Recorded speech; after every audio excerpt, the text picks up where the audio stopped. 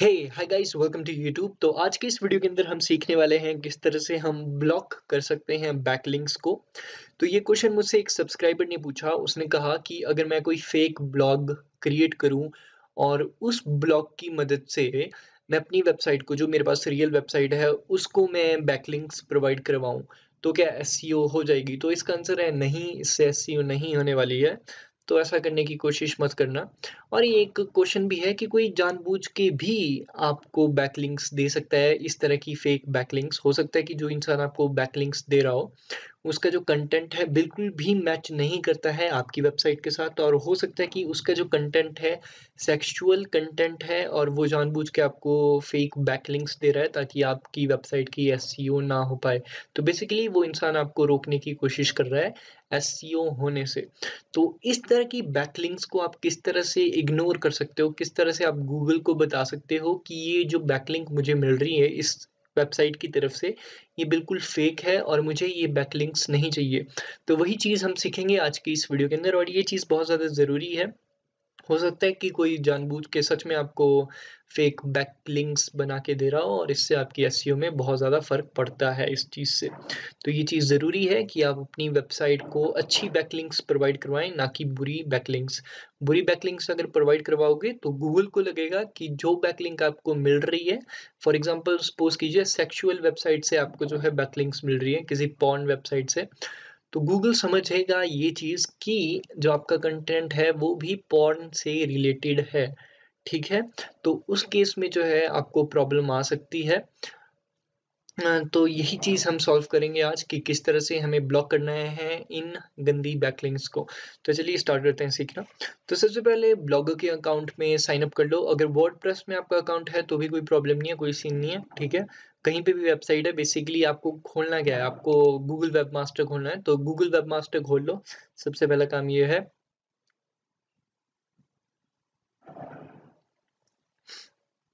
और यहाँ पे इंटरनेट हमेशा नहीं चलता जब मैं वीडियो बनाता हूँ।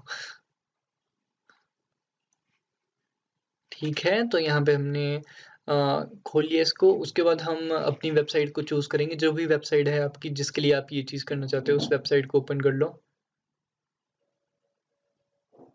ठीक है, और उसके बाद हम जाएंगे सर्च ट्रैफिक में, और फिर जाएंगे हम links to your site. Links to your site में जाएंगे।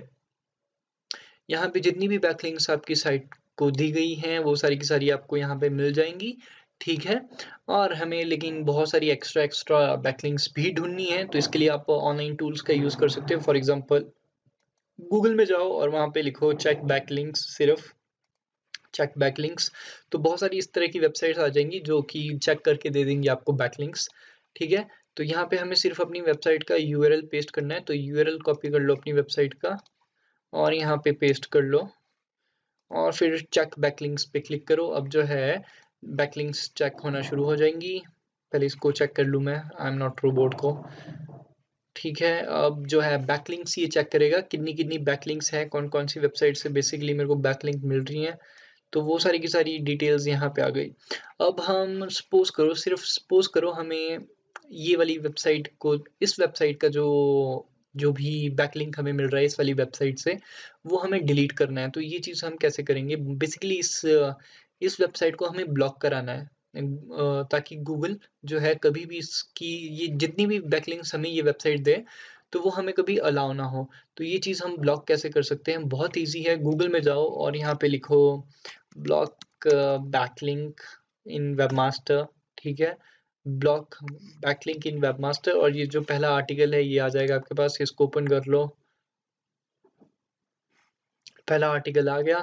स्क्रॉल डाउन करो और यहाँ पे आ जाएगा आपके पास एक ऑप्शन जो कि है ये टूल का लिंक। ठीक है, इसकी डिस्क्रिप्शन में लिंक दे दूंगा मैं इस चीज़ की, तो इस पे क्लिक कर लो। और ये गूगल वेबमास्टर का ही पार्ट है, तो टेंशन की बात नहीं है। और मेक श्योर कि आप लॉगिन हो गूगल में। ओके, अपना आपका जो गूगल का अकाउंट है लॉगिन होना चाहिए फिलहाल। और उसके बाद यहाँ पे आपको ज़्यादा कुछ नहीं करना है। जो भी वेबसाइट्स आपकी वेबमास्टर के साथ अटैच होंगी उन सभी वेबसाइट्स की ऑप्शन यहाँ पे आपको आ जाएगी। बस आपको उस वेबसाइट को चूज़ करना है। तो मेरे केस में सिर्फ एक वेबसाइट मैंने अटैच की है, तो मैंने उसी को चूज़ कर लिया और उसके बाद इस पर क्लिक कर लूँगा। ठीक है, कर लिया। और उसके बाद यहाँ पे आपको एक ऑप्शन मिलेगी डैशवो लिंक्स, ओके, डिसावो लिंक्स, जो भी है, जो भी बोलते हैं इसको, ठीक है। इस पे क्लिक करना है आपको और यहाँ पे अब आपको एक टेक्स्ट फाइल अपलोड करनी पड़ेगी, ठीक है। तो एक टेक्स्ट फाइल क्रिएट करते हैं। तो नोटपैड ओपन करूंगा, नोटपैड ओपन किया। अब इस नोटपैड में बेसिकली हमें करना क्या है, जितनी भी यूआरएल्स हैं जो आपको ब्लॉक कराने हैं उनको कॉपी कर लो और यहाँ पे पेस्ट कर लो। फॉर एग्जांपल मुझे यहाँ से जो है, फॉर एग्जांपल ये वाली जो वेबसाइट है, ठीक है, इससे मुझे बैकलिंक नहीं चाहिए, इसके इस आर्टिकल से। तो मैं इसका यूआरएल कॉपी कर लूंगा, कॉपी किया एंड नोटपैड में जाऊंगा और वहां पे इसको पेस्ट कर दूंगा। आप चाहें तो मल्टीपल मल्टीपल क्या दे सकते हो, यूआरएल दे सकते हो, आपकी मर्जी है, ठीक है। या फिर आप, अगर आपको इसी आर्टिकल से अगर आपको नहीं चाहिए बैकलिंक, तो आप इस आर्टिकल का पूरा यूआरएल डालो। अगर आपको इस वेबसाइट से ही कभी नहीं चाहिए बैकलिंक, तो उस केस में इस आर्टिकल का आगे का एड्रेस हटाओ और सिर्फ इतना सा उस वेबसाइट का यूआरएल डाल दो और काम हो जाएगा, ठीक है। तो इतनी सी चीज़ करनी है। अगर आपको मल्टीपल वेबसाइट्स के लिए ब्लॉक करवाना है, ठीक है, तो कुछ नहीं है, बस कॉपी कॉपी करो उन वेबसाइट्स को और इस तरह से पेस्ट कर दो, बाकी कोई प्रॉब्लम नहीं आएगी आपको, ठीक है। तो इतना सा काम है। एंड उसके बाद सिंपली इस फाइल को सेव कर लो डेस्कटॉप में कहीं पे, ब्ला ब्ला ब्ला ब्ला ब्ला ब्ला नाम दे दिया मैंने इसका, और एज अ टेक्स्ट फाइल इसको सेव करो और सेव कर लिया एंड दैट्स इट।